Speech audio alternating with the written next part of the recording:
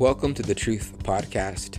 I am your host, Anthony Benitez, coming to you from beautiful Los Angeles, California. And I'm super excited. Today's going to be a great episode. It is going to be a bit, how should I put it? A bit maybe uncomfortable, maybe challenging, maybe a bit offensive. Who knows? It depends on everyone's heart. But hey, if the shoe fits, then wear it. If it's like Cinderella. If it fits, then go ahead and wear it. If the Lord is speaking to you, then receive it. Bless God. But no, seriously, I am very excited. I've been meditating on this for quite some time. And to be honest with you, I was trying to, by grace, of course, I was trying to deliver this message in the previous episode. But to be honest with you, I do not know what happened. I had some notes down, which if you know me, you know I don't really work that way. But I had some notes down. I was very, determined to deliver this message. But for whatever reason, I just obey the Spirit of God. The Spirit of God is spontaneous. We must flow. This is how to walk in the Spirit. It's a lot like dancing or dancing the tango. You have one person leading the dance thing. I'm obviously not a dancer, but hear my point. You have one person leading the dance, and if the partner is not flowing with the person who is leading the dance, it's a complete mess. It's a catastrophe. So when you dance the tango, whatever it is, you have one person leading it. And in order for it to be successful and to flow, the other person must submit to the partner who is leading the dance thing. And then it becomes gracious and beautiful and eloquent and refined. In the same exact way, Jesus talked about the yoke of grace. Is there such a thing as a yoke of grace?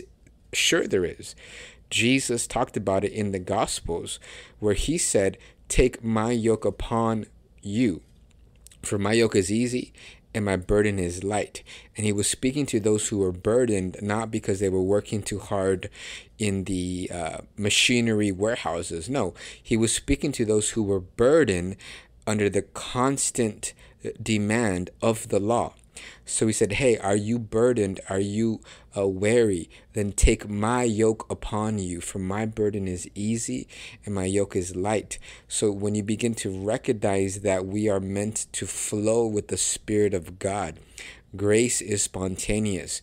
Grace is not contingent on rules, regulations. Grace is led from within, not by external signs and wonders and, oh my gosh, I heard that song in the radio, that means it's meant to be. No, it's from within. Grace is a flow. Grace is there's a person. His name is Jesus, if you did not know. Grace is a flow. It's spontaneous. It's not regulated into this little box, rules and regulations. That is called, what Jesus calls it, religion. Selah. So I'm not going to get into that, but I'm just giving you some nuggets for those who are listening to us, maybe for the first time, maybe for the third time. We are grabbing a lot of new viewers and listeners. There's actually a lot of people that are watching on YouTube, though there's no sort of like a video per se. There's just a beautiful artwork that Drea created. But we have people in on YouTube. We have people in Europe. We have people in Asia. We have people in Central America, South America, in many different continents. Actually, even in the Middle East. That was actually one of our first countries we broke into, was Persia and the Persian Gulf. So this is an amazing time, and the Spirit of God is flowing in this platform and many other platforms. I'm not the only one. This is not a cult, so just cool your jets. But I can tell you of a truth, because there's testimonies and there is fruit to this platform. For the little to no marketing, I should say, let me correct myself. For the no marketing that we do, there is fruit to people's testimonies. To fruit from people's testimonies, people who are listening. And one great testimony is, I believe, and I don't know if I should mention his name or not, so I'm just going to keep it vague. But there is someone who's close to me who was telling me that someone in their family has been listening, and they have learned. He was telling me, this is out of his mouth, that he has learned more in this platform, which he has been listening to for about a month and a half, than he has learned from his church for the past 3-4 years. Since I guess he grew up in the church somewhere in the Northeast. If you know you know who you are, and I'm speaking to you, and I appreciate and I love you, man. So, and this is all by the glory and the grace of Jesus. Is that on this platform, the Lord is here. The Lord is here. The Lord is confirming what I am saying through the Holy Spirit in you. People are getting to know the person of Jesus. People are being liberated. I had a friend of mine who we used to work together. He was on my team. What's up, man? Hopefully you're listening to me today.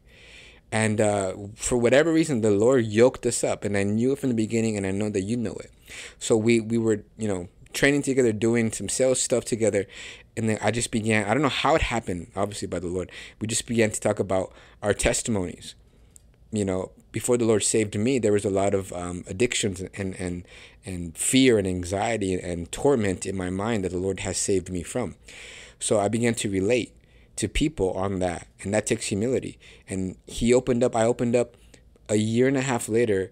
He's in a whole different state, listening to one of the episodes and texting me, man, he's like, I'm halfway through, and this is powerful. I remember we were walking one-on-one in the beautiful streets, I believe in Calabasas, in California. We were walking, him and I, and we were just talking about what the Lord has done through his cross. Specifically about the mind, about the thorns, which is a type of the curse, the sweat, because he took my anxiety, he took your anxiety, because anxiety is fear. Fear is a sin. So if the Lord Jesus felt anxiety or fear, that means he sinned. But newsflash, Jesus never sinned. So what happened in that Garden of Gethsemane, when the Lord Jesus began to sweat drops of blood because of the fear and the grief that came upon him, it wasn't his fear. It wasn't his anxiety. That would make him a sinner, but he is not. He is sinless. So what happened during that garden is that he took, at that moment, was the beginning of his passion. He took my anxiety, your anxiety, and as such began to sweat drops of blood, because at a specific peak of anxiety, you will begin to sweat and sweat drops of blood. Even many medical doctors and professionals have confirmed this. So we begin to talk about this, and he was just like, man, I never have heard this. And maybe he can jump on. I don't know how we're going to do it, but maybe in the future, there's so many testimonies. I don't know where to begin, and it's all by the grace of God. And my friend, he grew up in I believe it was not Jehovah's Witness. Maybe it was Mormon. So he said, man, I've never heard this before, though I've heard the Bible. And he had a lot of Bible knowledge, but he said, I never heard about this before. And that is my endeavor on these platforms, is to unveil to you not how cool and handsome I am, though I may be. No, my endeavor is to put you at a complete awe of the beauty of Jesus and his finished work. Because truly, our only hope is found in Christ. Our only hope as believers, the only hope for the world is not to save the planet, is to save humanity, and that by the cross. So on this platform, we don't glorify a denomination of religion. If you tell someone you're Christian, automatically, what denomination? Who cares? I'm all about the finished work of the cross of Christ. Jesus is the person who receives all the glory, all the honor on this platform. And as such, when their mind, when their eye of the soul begins to be enlightened with the finished work of the cross, there is liberty, there is peace, there is complete wholeness and restoration by the cross of Christ. That is what Paul said, I determined to know nothing. And he knew a lot. But Paul, by the Spirit, said, I determined to know nothing except Christ and him crucified, specifically. Not Christ as an example that we must work to attain to be. No, Christ and the finished work of his cross. So today I want to begin a brief, I'm not going to call it a series because that just puts me under the law and I never finish a series. But I am going to talk about good works because I believe that this is a specific area that many believers, many people who are sincerely interested in understanding about grace, who are have a sincere desire and love for the Lord, they do have this lurking question in their mind, and rightfully so. What about good works? And the biggest mistake we as ministers of the gospel of grace, which is the only gospel according to Galatians and Acts 20:24. The biggest mistake we can make is to simply shun anyone and shun the topic of good works. Because if you did not know, Paul, who was called and known as the apostle of grace, spoke about good works more than James, more than Peter, and more than John. So my beginning point is this: there is such a thing as good works. However, it'll be kind of foolish to put the caddy or the carriage before the horse. The horse must go first and then the carriage follows. So in the same exact manner, there is such a thing of good works. I am a big proponent of good works. I said this to Declan the other day, and it was by the Spirit of God. I said, show me your understanding of grace by the fruit of holiness in your life. Show me you understand grace by the fruit of holiness in your life. Because I'll tell you, if there is no fruit to your life, and again, this all takes time. If you're just listening in the beginning, don't worry about it. It's equated, in essence, to farming. If you plant a seed, the next day, are you going to go out and start to demand, where's this olive tree? I planted it yesterday. Where in the world is this olive tree? It'll be kind of silly. In the same exact way, it takes time. So let us be patient with one another. Let us be long-suffering with one another. Let us forbear each other's faults. Let us bear each other's infirmities. These are scriptures that I'm quoting to you, that Paul by the Spirit said. So let us be patient with one another. Let us be gracious and merciful to one another. Let us forgive each other because Christ has already forgiven us. Let us be patient with one another because Christ is so patient with me and with you. Let us be long-suffering with each other's faults because guess what? Christ is so long-suffering with me and with you. So there is such a thing as fruit, but in the same exact way, if I plant some grapevines for a beautiful grape that I love called Tempranillo in Spain. It's a specific grape. How do I know? I like watching wine documentaries and I enjoy seeing how it's planted, how it's harvested, etc. So let's say I'm planting this grapevine. The grape is called Tempranillo, or in American, Tempranillo. If I'm planting this grape and let's say a week goes by, this is a type of your new birth. Let's say you get born, let's say the Lord saves you, right? You're born again. A week goes by. What would you say if I go and start to look at the grapevine a week later after I planted those grapes? And been like, well, nothing has happened. I guess it's not real. I guess this grape seed that I have planted is not real because a week has passed and I don't see anything going on. What if you planted an olive tree seed? Let's say a year goes by and you go and you look at it and there's like, very little to nothing and you start condemning it. Whoa, I guess it's not happening. You see, even with trees, first the roots go down underneath and we don't see that.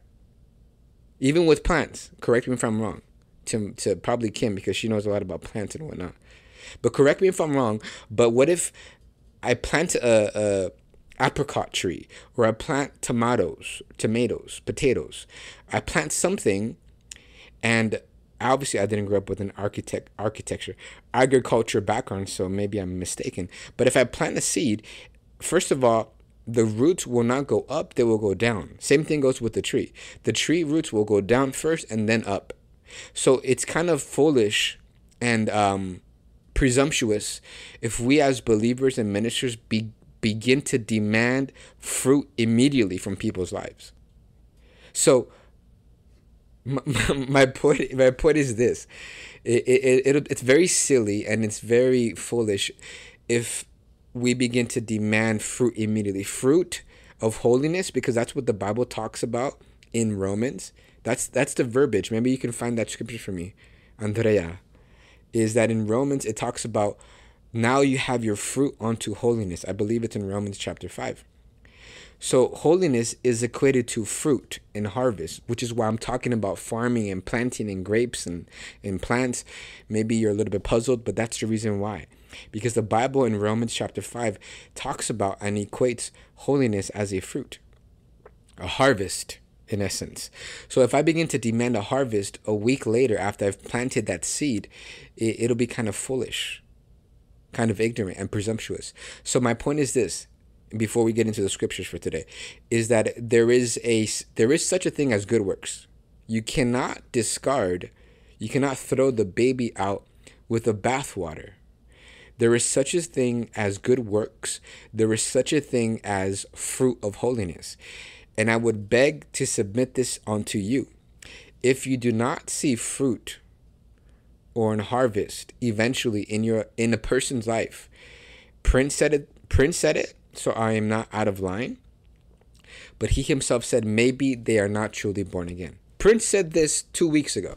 And I've been talking about this in the group chat for months. Because I said this person is not born again. Because I don't care if you wait a year. A year is a good amount of time. Heck, a couple months, there should be some sort of change in the person's life. Not perfection, because I am not perfect. I will never be perfect. But there should be a desire for the word. Something is wrong if, and then I'm going to read the scripture. Something is wrong if I'm speaking naturally now. If a baby is born, the baby is born, let's say you go to St. John's Hospital in Amsterdam or whatever it is. A baby is born. The baby, let's say he's a boy. He comes out of the mother's womb and has no desire to drink breast milk from his mom. Maybe a day goes by, no desire. A week goes by, no desire. The Bible all these things in the natural are written for our illustration to understand invisible realities. So if someone is born again and there is no desire to drink milk, which is the word of God, something is wrong. We're not playing religion here. We're here for true transformation and fruit. Now, what is that scripture, Andrea? What does it say? It's Romans 6:22. Romans 6:22. Are you guys writing this down? Yeah, let's do New Kings. Oh, got it. But now being made free from sin and become servants to God, you have your fruit unto holiness and the end everlasting life. Yes, so the holiness is a fruit. Good works is a fruit, is my point. So when a lot of people, for instance, we were in a previous church who preached a lot about works and none about Jesus. So when I began to talk about grace, when the Lord has opened my eyes, people automatically were about good works. And if we begin to shun those inquisitive souls who are desiring truths and don't have an answer about good works, and we just say, well, it's not about good works. We have to rightfully divide the word of God.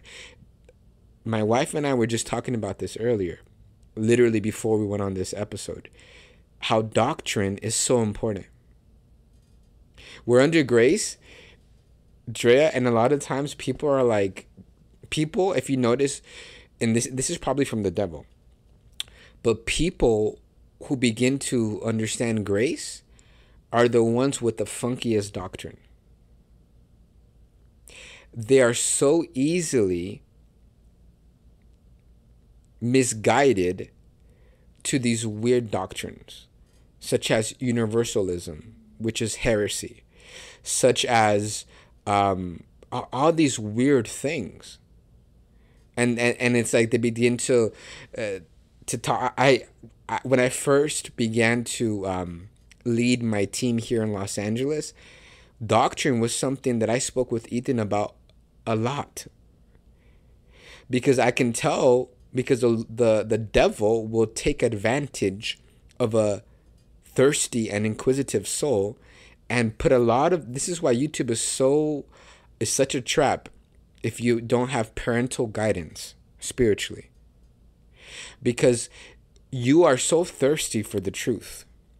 Any book, any heretical teaching on YouTube will put you into captivity once again. That is why the Lord has put shepherds over souls. That's found in Hebrews, in Thessalonians, in Colossians. I think in every single epistle that the apostle of grace, Paul, wrote about, he talked about shepherds over souls. So doctrine is so important, and good works does exist. In fact, Paul talks about it a lot in every single one of his epistles. Today, as we close out, what's the time that I have, Dre? Because Dre is monitoring my... You're 20 minutes. Okay. So for the last 10, 15 minutes, I'm going to make this one a short one as a midweek service. For the next 10, 15 minutes, by the grace of God, I'm going to talk about good works and the priority of it, and what is good works. What about holiness? What about fruit of holiness? What about good works, Anthony? All these things. These are great questions, and I appreciate it, and we're going to dive into them. Specifically, Colossians 1, verse 9, if you want to take notes, and Colossians 1, verse 10. So do you recall how I told you that everything is in sequence? What does that mean? We're adults here, so I'm going to talk about, let's say, giving birth, right? If someone, let's say my wife and I, right, we just got married. Well, we've been married 4 years, but I'm speaking as a story, as an illustration. Let's say my wife and I just get married, and then I'm talking to her and say, I want 3 kids. I want 3 handsome-looking, Espanol-looking kids. I want beautiful, tan, one blanquito, one like tan, one like beautiful, handsome kids. Anthony, you're getting out of order here. I know, sorry. So let's say I'm like telling my wife, I want kids. I want kids. We just got married. I want kids. I want kids. I want kids. And I'm like looking at her tummy, and I'm like, where's the kids? Where are the kids? Where is this fruit? Where is the fruit? I want kids. Where is the fruit? People will put me in a loony bin. Instead, if I do it the Lord's way, in essence, and my wife and I have intimacy, the fruit, because children, if you did not know, are called fruit. Did you know that? Children are called fruit. And sperm is called seed. Is that, Pastor, I'm reading the Bible to you, my friend. The Bible says we are born by incorruptible seed. That word in Hebrew, or in Greek, I should say, because it's New Testament, is actually sperma. We are born, the Bible says in 1 Peter, by the sperma of God. We are of the stock of God. We're not natural beings anymore. We're supernatural in the spirit, in a fleshly vessel that needs to be redeemed. So we're not, I don't want to get into that. So we're not of this world, but we have this earthen vessel that gives us headache left and right. So if I'm looking at my wife's tummy and I'm getting very upset at her, I'm like, you know what? I'm just going to like walk away because there is no fruit. But there hasn't been a seed deposited. There hasn't been intimacy. And if I'm expecting fruit, the children, to come without planting a seed, to come without giving it time, because even that, it takes 9 months for a fruit or a child to come out. Imagine like we just have intimacy. I planted the seed, and then the next morning I'm like, honey, let me look at your tummy. Where's the baby? It's kind of like weird, right? But even childbearing takes 9 months for the fruit, the child, to be formed by the grace of God in a woman's tummy in their womb. So why am I saying this? This anatomy class? No, these are all illustrations, types, signs, wisdom. In the same exact way, the fruit of holiness comes with time, with a revelation. The fruit of holiness comes with time after the seed is deposited. The seed is the word of God in essence. So the more you listen to the word of God, not out of dogmatic rule, the more you listen, the more you are fed, the more you are washed, the fruit should be there. In fact, Paul was a huge proponent of good works. He spoke about good works, like I mentioned, more than any other apostle, even more than James, who was a law preacher. Paul talked about good works, and he was a proponent of good works. However, this is where the doctrine comes into play very, very keenly. We are not saved by good works. In fact, in Ephesians, it says by grace are you saved, because a lot of people who are religious love to quote this. So let's go to Ephesians chapter 2, and then we'll go back to Colossians. This is kind of like a Bible teaching platform. Is that okay? We need to be fed the word of God and not just yelled at and just kind of like cheered on. We need mature believers. You can't sit still, ask for grace, and listen. So the Bible says, Ephesians chapter 2, verse 4, but God, who is rich in mercy, because of his great love, wherewith he loved us, even when we were dead in sins, has he made us alive together with Christ. By grace are you saved, and has already raised us up together, and has already made us sit down together in heavenly places in Christ, that in the ages to come he might show the exceeding riches of his grace in his kindness towards us through Christ Jesus. That's amazing. That is what Billy Graham has on his tomb in North Carolina. That is beauty. That is salvation. That is grace, grace, grace. Now continue reading. For by grace are you saved. This is verse 8, Ephesians 2. For by grace are you saved through faith, and that not of yourselves. It is the gift of God, not of works, lest any man should boast. Now listen to this. This is the same exact epistle, the verse right next to it, verse 10. This is full of grace, right? Now what does the next verse say? For we are his workmanship, created in Christ Jesus unto good works, which God has already ordained for you to walk in these good works. So you have good works that God has preordained before the foundation of the world for you to walk in these good works. These are ordained good works for you as a believer to walk into. But notice how Paul, by the Spirit of God, took the time for the revelation of grace first, and then works comes after. This is very similar, found in Colossians chapter 1, verse 9. Colossians chapter 1, verse 9 is the revelation in the same exact way of grace. The revelation of spiritual understanding comes first. That's verse 9. Then in Colossians chapter 1, verse 10, then the next verse after spiritual understanding and revelation of grace, then he talks about good works. So let's read it. Colossians chapter 1, verse 9. I'm giving you a bunch of Bible scholarly tips on here today. Colossians and Ephesians are in essence twin brothers.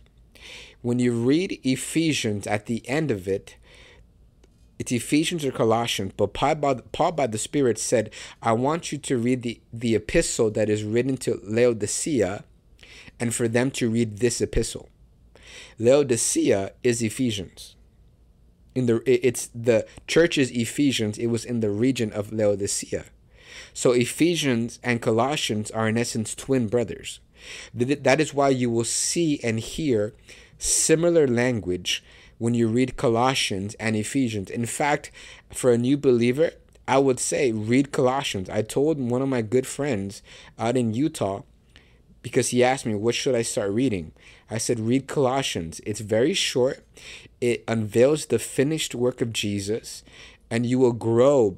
You will grow. You will grow. You will grow. I began to read Ephesians when the Lord first saved me. You want to know why? Because I heard Kanye West say something about Ephesians.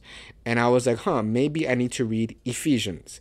And when I read Ephesians, I did not even read it properly. I read it, the Bible that I ordered was kind of funky, so I was reading broken sentences and I was like, I don't understand it.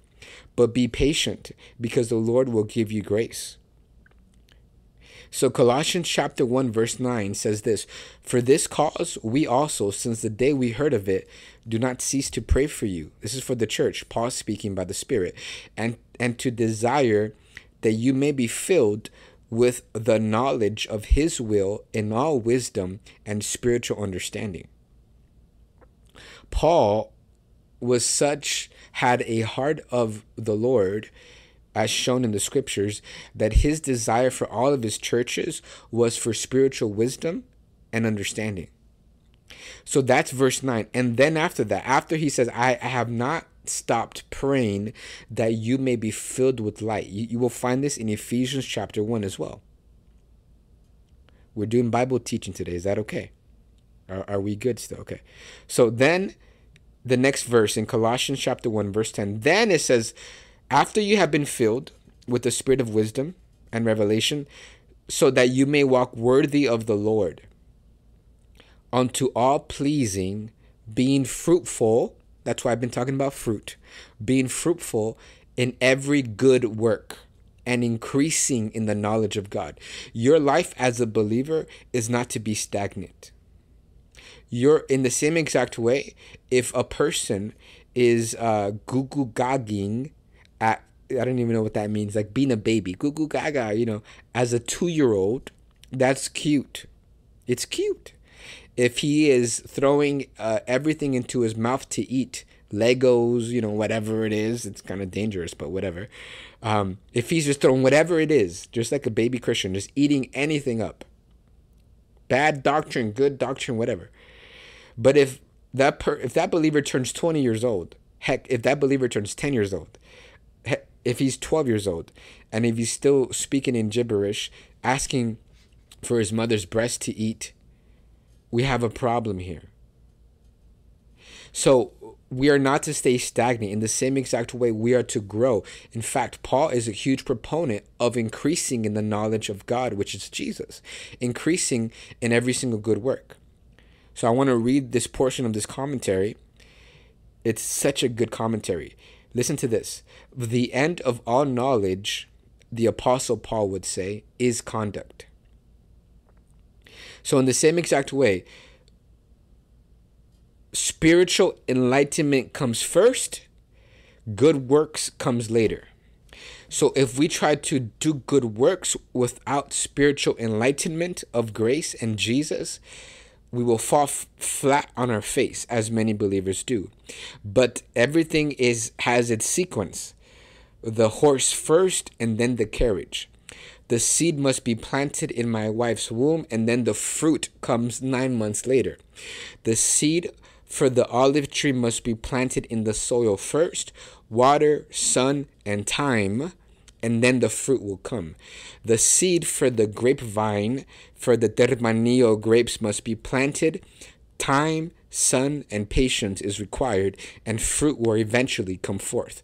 But if I'm requiring fruit without planting the seed, if I'm requiring fruit without giving it time, if I'm demanding fruit too soon, a week later, it will wither up the plant, the tree, or whatever I am harvesting.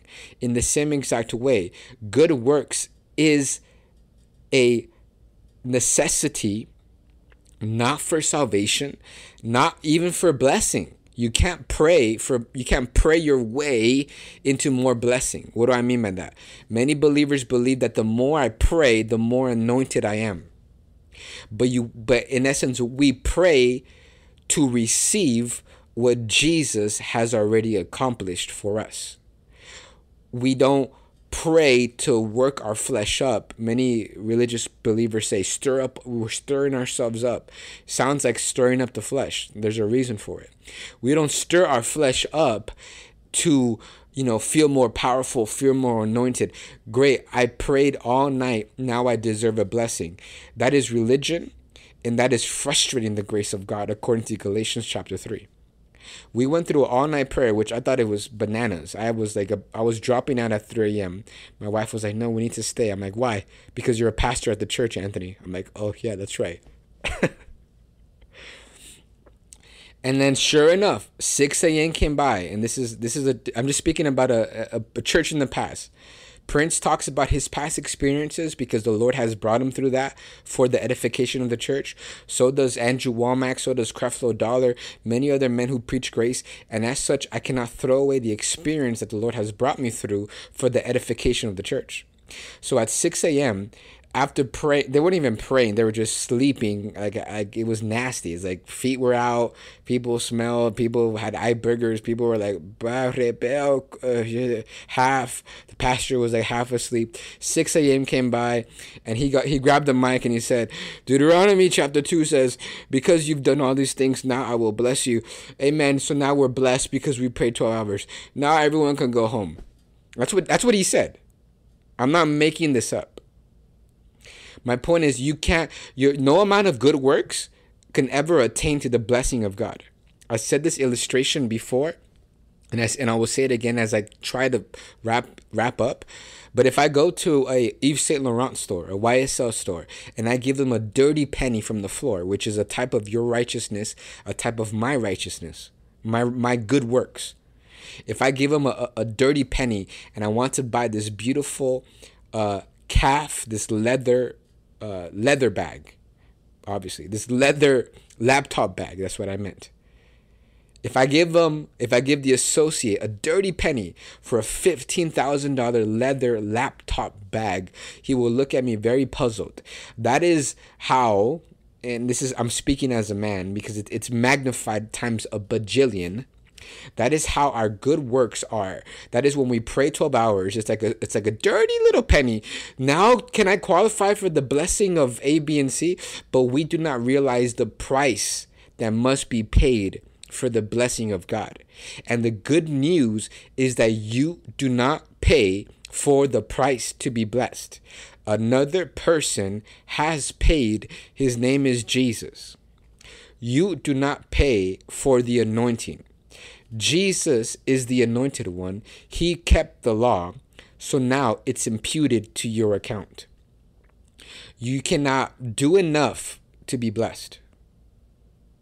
Now, with that being said, we don't do good works for salvation or for blessing, but it is a product, it is a fruit of the understanding that we have.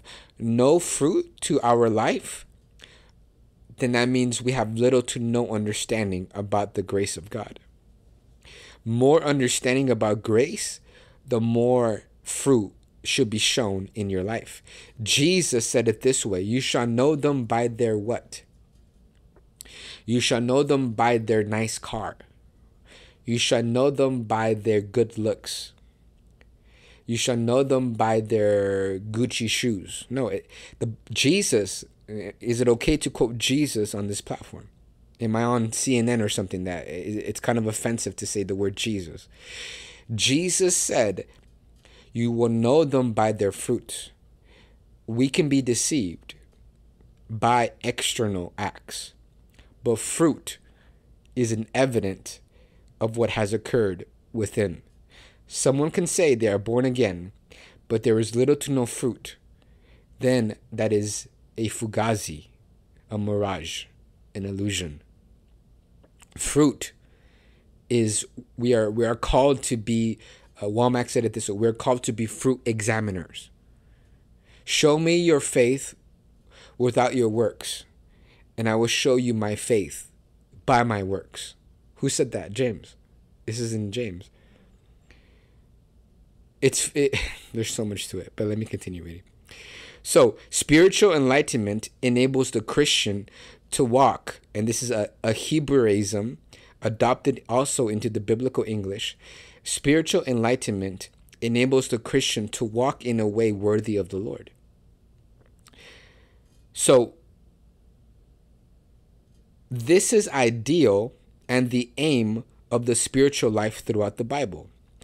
The characteristics of this walk are set forth by the coordinate particle phrases standing in the half independent. Okay, now I'm getting too theological. My point is this, as I wrap up, that Paul was a huge proponent of good works, but good works is not needed for salvation, nor for blessing, nor for any fruit of salvation, which includes peace, which includes healing. Many people cannot receive their healing because they don't feel worthy. Newsflash, I don't care if you press reset on your life, have an abstinent life, go live in the mountains. People are born with sinful blood. You will never be worthy. Can I take that weight off of you? You and I will never be worthy ever. I don't care how much we pray, how much we will never be worthy to be healed. We will never be worthy to be blessed with wealth. We will never be worthy to be delivered from addictions. That is why Jesus came. That is why in Christ, in Him, we are worthy. In ourselves, we are not. In Christ, we are the righteousness of God. In ourselves, Romans chapter 7, dwells no good thing. When we look to Christ and realize that He has kept the entire law of God, He's kept it. That is why He said, I did not come to destroy the law, but I've come to fulfill it. If I work at Amazon, I have an order to fulfill. It's Head and Shoulders shampoo. I grab the Head and Shoulders shampoo from the shelf. I put it in the cool little box. I put tape over it, and I put fulfilled. It's sent away. What does that mean? That means that order has been completed. Okay, do you understand? So Jesus did not come to destroy the law, but he came to complete it. He kept it.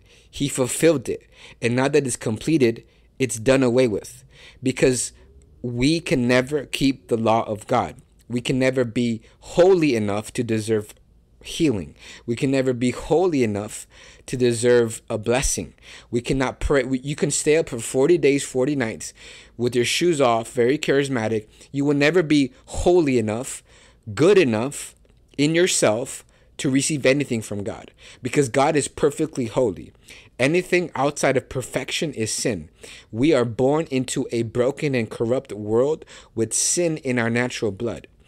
Romans chapter 4 says, for all have sinned and come short of the glory of God. The glory of God is perfection. Anything short of perfection is sin. Whatsoever is not of faith is sin. Romans chapter 11.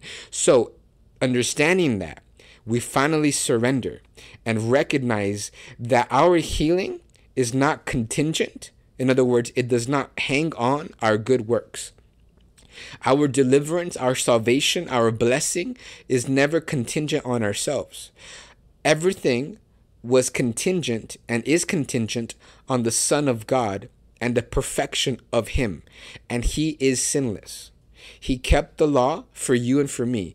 And now He has deposited the perfect obedience of keeping the law into your account. So now the pressure is off. Now we receive healing by grace. Now we receive prosperity by grace. 2 Corinthians chapter 8, for you know the grace of our Lord Jesus Christ. Though He was rich, yet for your sakes He became poor, so that you would become rich. Now we receive deliverance by grace. Now we receive everything by grace.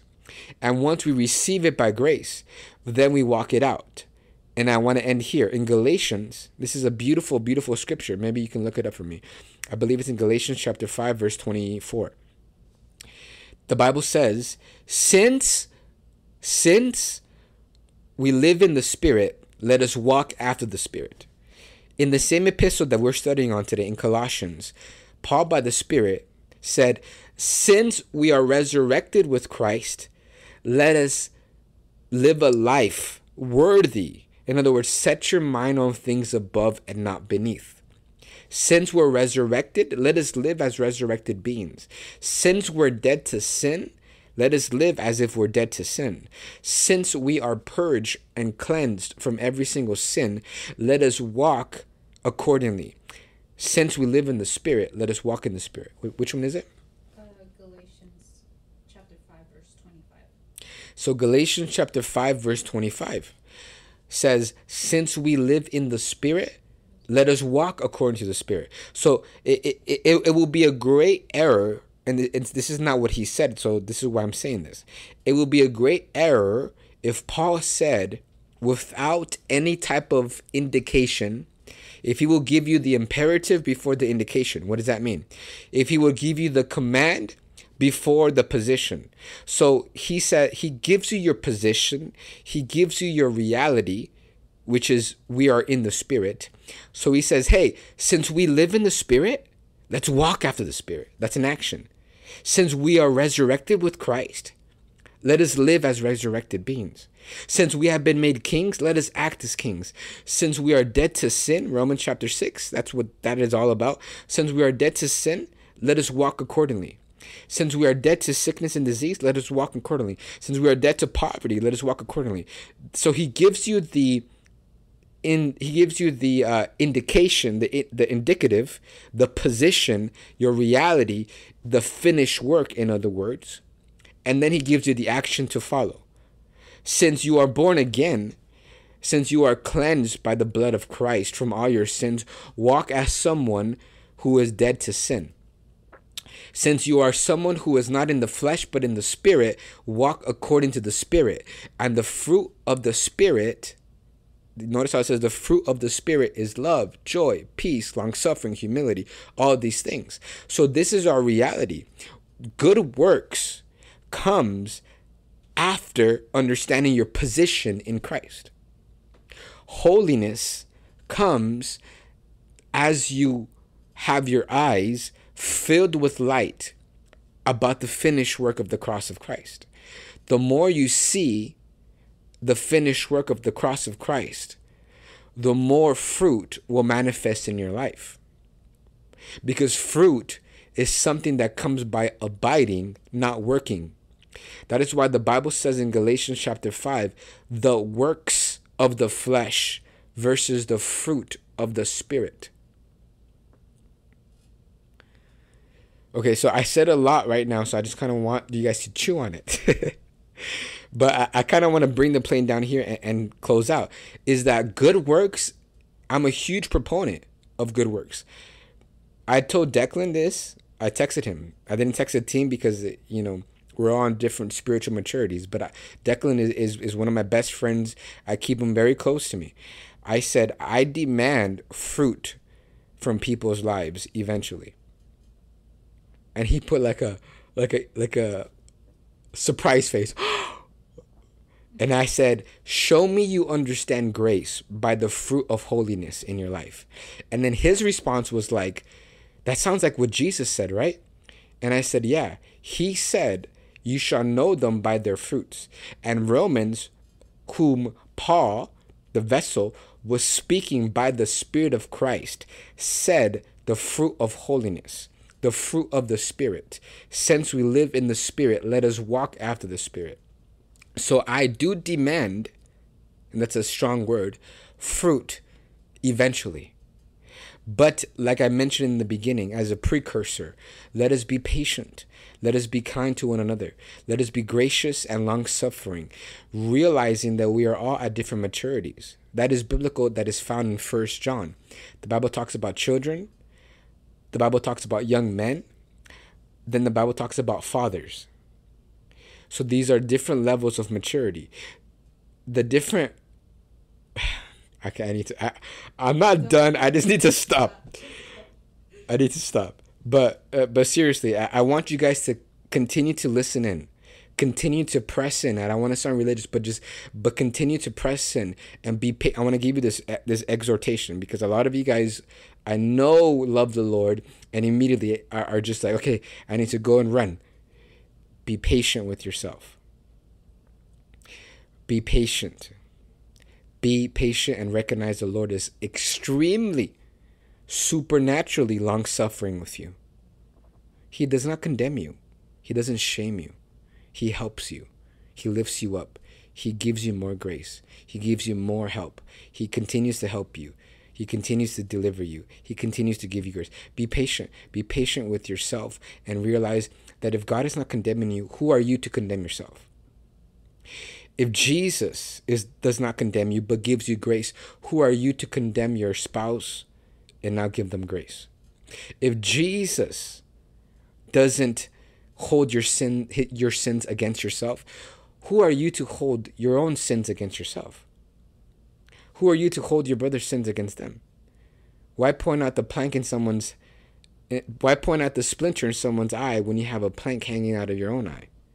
Let us be gracious with one another. Let us be kind. Let us realize that Jesus is so patient, so full of grace. He will never condemn you for our mistakes. That is beautiful. So we have a desire for holiness here on this platform, but we understand that it is only by grace. In fact, a prayer of mine that I'd encourage you to pray, have you ever asked the Lord for grace, for holiness? Because there is no holiness in ourselves. So if there is holiness to be shown in our lives, it must come from Him and by grace. Have you ever asked for an abundance of grace for holiness? You ever have a temper problem? You can't defeat that. That's sin. You can't deliver yourself from sin. Have you ever asked the Lord for grace for that anger problem? Have you ever asked the Lord for tremendous grace for that lust problem, for that bitterness problem, for that judgmental problem, for that fear problem? Everything is by grace. The fruit will come, but we must understand that it is fruit and it is not work. And we must understand that it is the Lord Jesus Himself who produces the fruit. That is found in Romans. The Bible says that the fruit, it's actually in Philippians, the fruit of righteousness, which is by Jesus. So all the fruit of holiness, love, joy, peace, everything, I'm wrapping up, is actually by Jesus Himself. That is in Philippians. The fruit of righteousness, which is by Jesus Christ. So recognize who is the life giver and recognize that it is a fruit. And when you recognize that, you will begin to ask for more grace and begin to receive more grace. And you will see life transform before your very eyes. All of a sudden, you will be like, I don't know why my taste has changed. My team has witnessed this within myself. Because it needs to work through the leader first and then the sheep follow. You will say, well, I don't know. I just don't like watching this anymore. I used to like listening to, A, B, and C. I'm just over it now. I don't know. I just can't. It kind of like makes my stomach turn. I used to like watching this movie. I thought it was funny. And now every time I watch it, it's like a cringe within me. That is called holiness, and that by grace.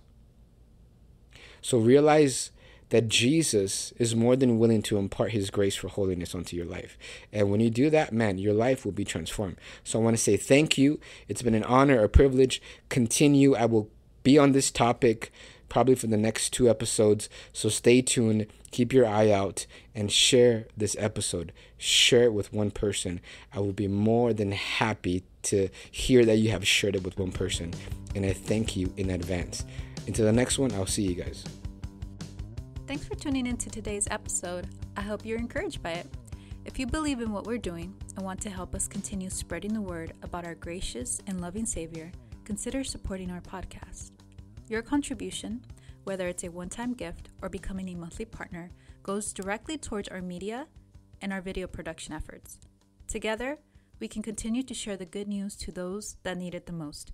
Visit our website to give today, and thank you for your generosity.